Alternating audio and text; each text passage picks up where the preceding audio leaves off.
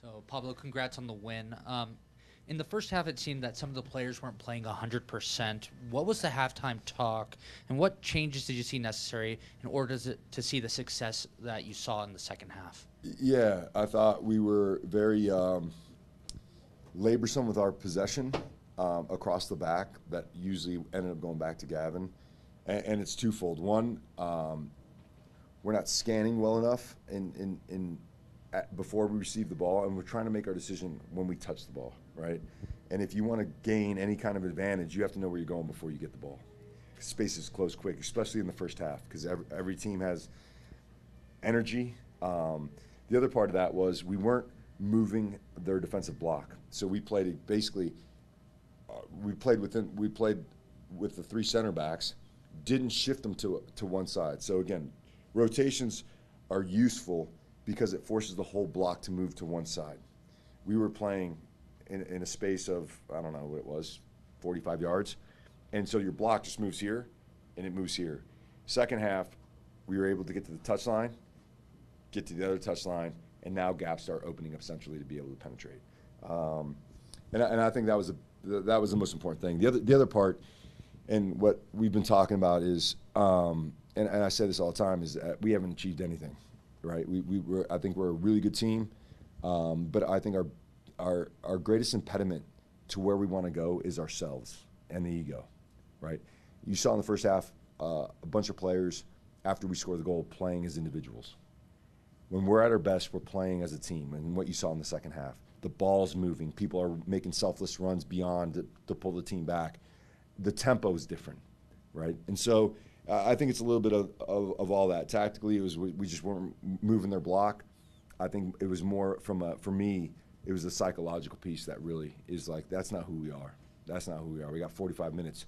And I told them, I said, the soccer gods are on our side, because with that performance, you're still in this game. And now we got to capitalize. These moments come very few in a season. We got to put our stamp on this game, go out with the right mentality, move the ball quick, have better reactions when we turn the ball over, and defend like we want to win the ball. And again, credit goes to the guys for we can talk about it all we want, but it's really about execution. And the guys found solutions to problems on the field. And I think that's a big step for our group. Because we can talk about it in training, we can talk about it in the recap, but when you make the biggest gains in your career as an individual and a collective as a team is when you're solving problems in real time, because you know that first half wasn't good enough.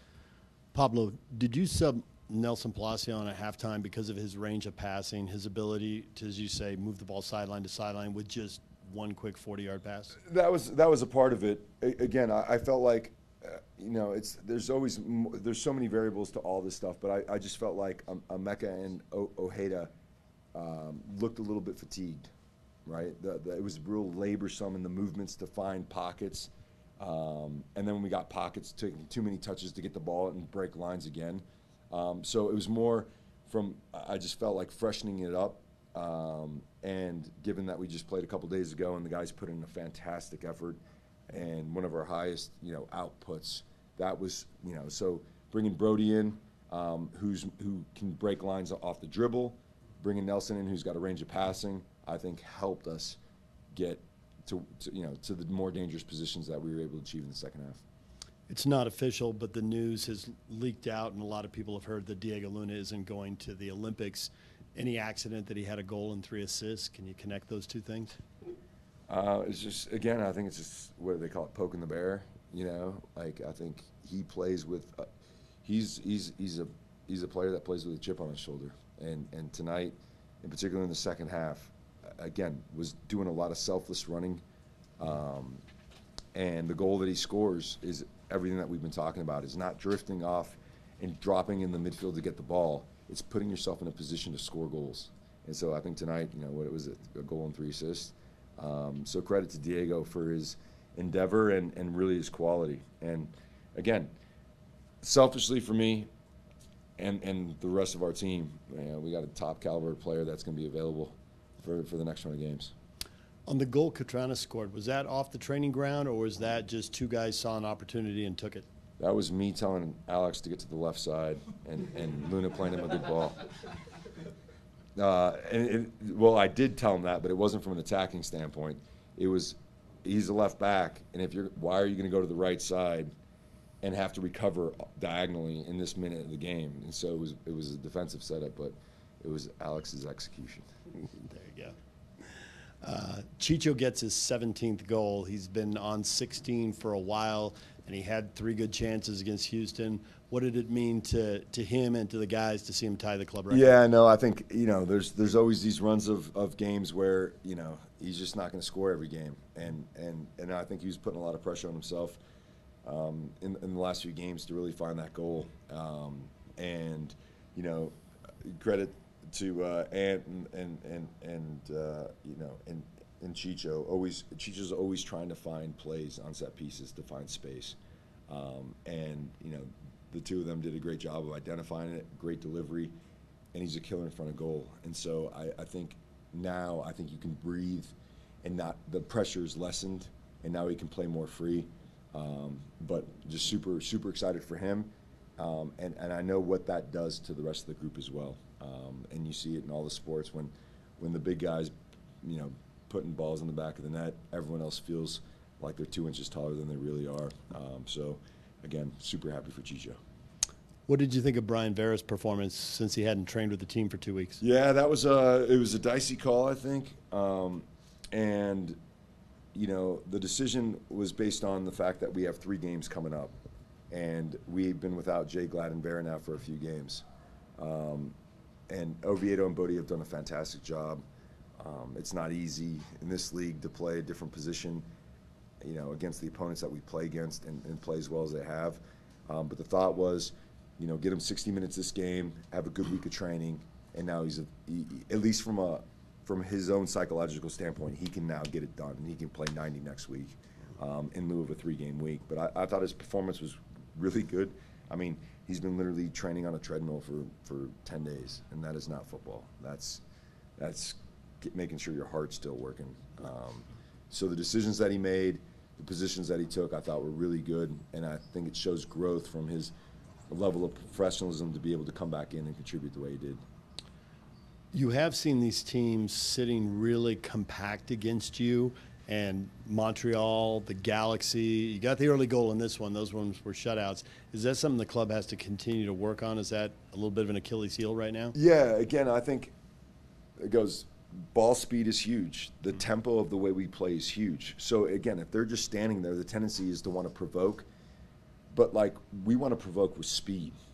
And we want to provoke to get a forward to come to find our third center back, to then provoke 30 yards of space, to then play it out wide. We want to go with tempo.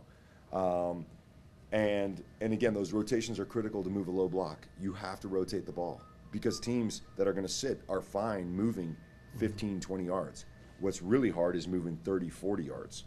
And the other part of that is, I think we have to do a better job of switching the point of attack.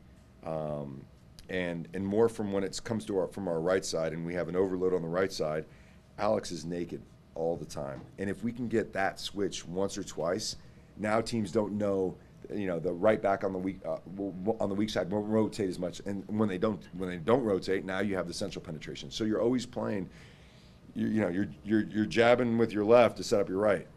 And I think we just have to do a better job of that. You mentioned earlier you thought the team was tired.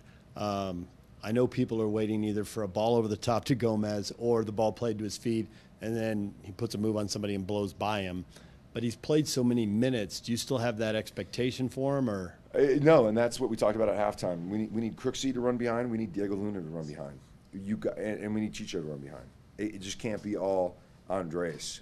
And again, that's what I'm talking about playing for the team. If we have 11 guys coming back to the ball, they can condense their defensive block. They can squeeze it because they just know. And it's so easy to defend when some guy's receiving it with his back to goal. Now, you stretch them a couple times this way, stretch them a couple times this way. Those gaps will open up because they're fearful of the one behind that can actually punish them. So I think it's more of a collective. And what I've known with this group is that when everyone wants the ball at their feet, we end up playing like individuals, and we take too many touches. It's when we play selflessly that we create space for our teammates, which then everyone scores goals, and everyone is, the star. So it's really hitting on those type of things. And I think just looking at the second half, I think it was a good example of what it looks like when we play as a team. Yeah. A lot of teams do come in here and play this way. 3 road games in a week isn't ideal, but are you ready for a new set of problems and go out on the road? Sure. Yeah. I mean, I think this job, from a coaching staff perspective, is all about solving problems. I think, and Chang said it best. Teams scout us, we scout them. We are the ones that have to find solutions on the field. And there's going to be there's going to be a lot of problems in 3 games on the road. And if we have the right type of mindset, there's no doubt in my mind that I feel like we can come away with some results on the road. Let's go to Sydney on Zoom.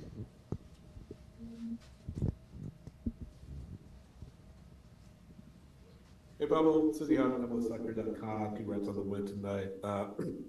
My question was actually about Diego. It was answered earlier, but you mentioned he plays with a chip on his shoulder. You mentioned kind of a matter of poking the bear. What conversations did you have with him today, if any, about the reports? So they kind of trickled out. Well, again, I had a conversation with Diego, and I give the same advice to every single player because, again, I can give advice through my experiences, but I have not walked a day in their shoes. And the only advice that I ever give players is, if I ask you to close your eyes in this moment, what do you feel? And that's really it. And I say, because again, at the end of the day, you have to be honest with you. You have to be true to yourself. There's no one else in this life that is more important than yourself, right? Because if you don't look after yourself, who does?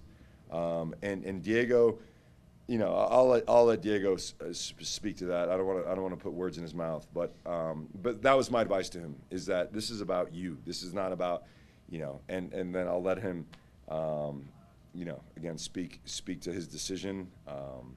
But again, I think Diego's a guy that's hungry. Diego's a guy that wants to play at the highest level.